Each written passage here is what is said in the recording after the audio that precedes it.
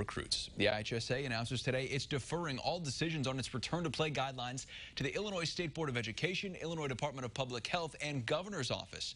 After previously creating its own guidelines, IHSA Executive Director Craig Anderson says they are conceding to provide consistent direction for schools after conflict arose about wearing masks while working out for athletes. And high school players and coaches currently required to wear masks at all times after the IDPH changed the IHSA's Phase 4 protocols last Thursday. The St. Joseph-Ogden volleyball team isn't letting that stop them from working out. They're splitting into 3 groups, doing cardio in the hallway, strength in the weight room, and court time in the gym. Staying under the 50-person limit indoors means signing up for workout groups ahead of time.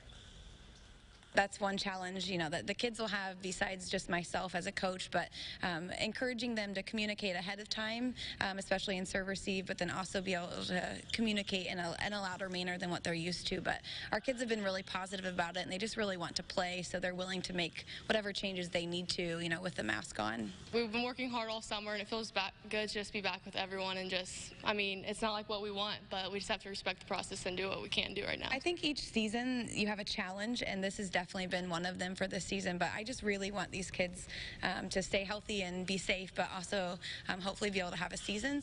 The coaches and girls cleaning off equipment and volleyballs when rotating between groups. And a lot of changes forthcoming on this. The main thing out of this IHSA decision, though, to defer all judgments about going forward here, that could have big implications on the future of the fall. Yeah, a lot of fingers crossed for sure, from students to parents to coaches, all the way up to the top. That's right.